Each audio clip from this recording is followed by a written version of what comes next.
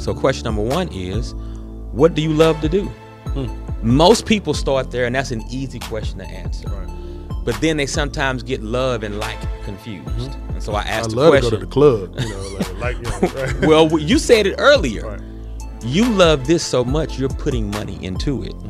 What I ask people, and when I say this, I'm referring to the podcast. Kevin loves the concept of not just podcasting, but adding value to other people's life through his own voice, that he's paying for the podcast without having sponsors as of yet. But he will take sponsors at any time. Go ahead. They are coming.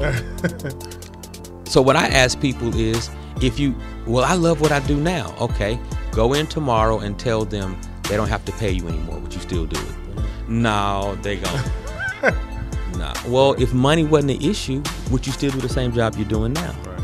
And so if we can't say that, yes, man, I would still do this if I won, I hate using this example, but if I won the lottery, would you still do the same job you're doing now? Nah, I'm gone. Right. Well, you really don't love it. You might like it a lot, right, but you don't love it. Right.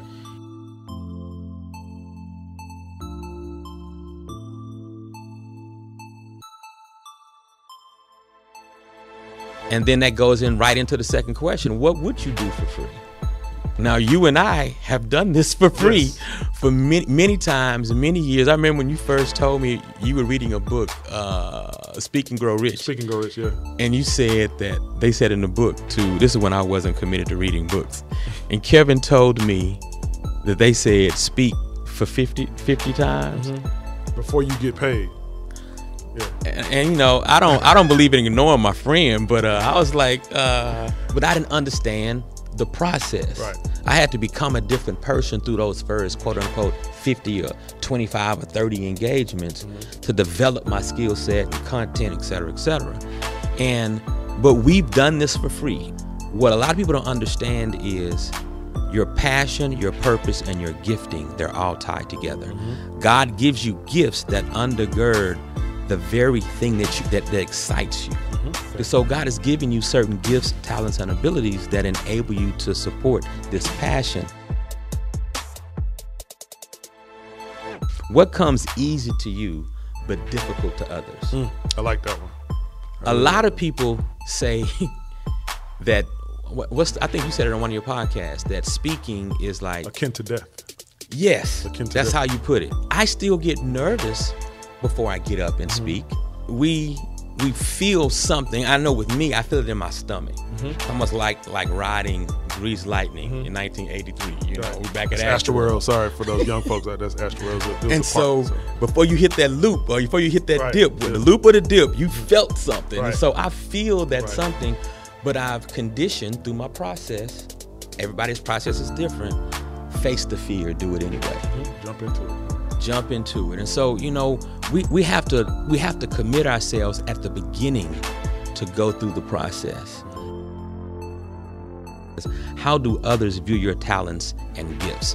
When you were able to ask someone who's known you for years and they give you value-added insight that you could not see because you're too close to the picture. You shared some information with me. What we haven't talked about is my 20-year career in network marketing. So Kevin has supported, encouraged me when I was building network marketing for 20 years, but then he had the wisdom to tell me, Taft, I think that was holding you back from your true calling. Now, because I love the brother, I don't take offense to what he's saying. I'm going to listen because there are people who are around you who can see something that you may not be able to see because you're just too close to the picture.